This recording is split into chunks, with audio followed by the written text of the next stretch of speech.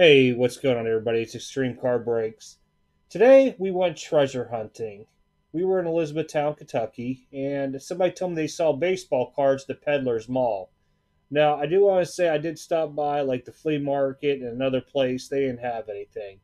So, we did venture into Peddlers Mall. There was not a whole lot in there, but I will tell you guys, if you're into those Funko Pops, I took a video of one of the bigger displays, but there was at least three of them in there that you could go through. And if you're big in them Funko Pops, and also if you collect Hot Wheels, there's like so many huge stands because these are all individually owned, and it's just a peddler's mall. I'm not really too sure how to explain it, but I bet you there was like six, seven big, huge displays that you walk through with Hot Wheels. So if you're big into Funko Pops or Hot Wheels, check it out.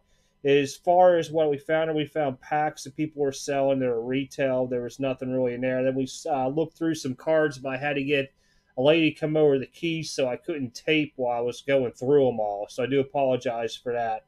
But check the video out, and then at the end, after you get the little video clips of what we found in there, including the Funko Pops, you'll see what I did pick up in there. Also, um, if you do see anything on the video like the Funkos, you're like, oh my gosh, that thing there is like a $500 Funko or $100 Funko. I can tell you the small ones I seen were anywhere from like $8 to $11, and like the big one, it like was the Night King glow in the dark thing from Game of Thrones. I think was like $26, $27, somewhere around there. But enjoy the video, guys, and I will see you for the reveal of what I found.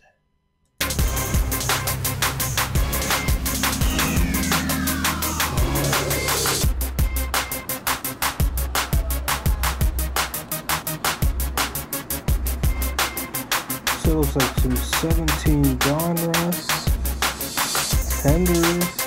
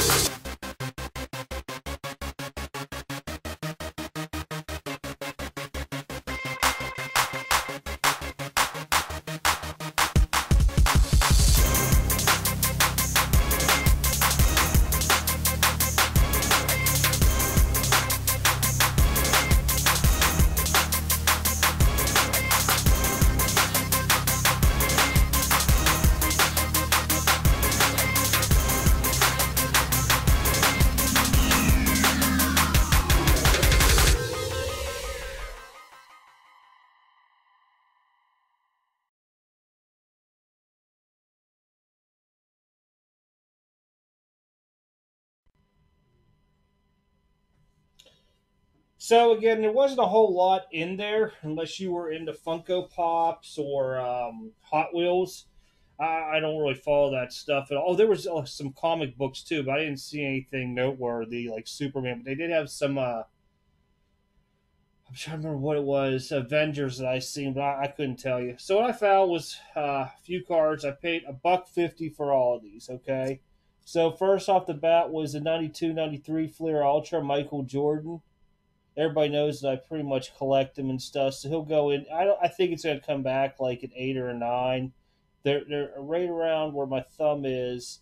There's just a little piece up there, so it's going to get a home in a PSA case eventually. Then I found two beam teams, and this is more like the checklist beam teams. That this here had Jordan, Rodman, and Kevin Johnson on. They're pretty decently centered, so I'm going to get them graded with one of my bigger lots for PSA. I found a yellow classic Jose Canseco. This should be, well, I want to say it was 87 that they came out with this, maybe 86. Now it's just not really hitting me too well now. But it was pretty cool that you find something like this because the first year there was, I believe, yellow and green were the two that began with it all. But I picked it up just because I remember when I was a kid and you really couldn't beat it for the price. And this is no lie. Ken Griffey Jr. Bowman. Now I got two of these suckers that are going to go in and get graded. 89 Bowman rookie. So it wasn't really a bad haul there. I mean, it was just I wanted to take a look at it because you never know what's in there. This stuff back here is website stuff, guys. And I will plug it again. Don't forget to check out www.extremecardbreaks.com. We are listing cards for sale now on there. We're moving away from eBay.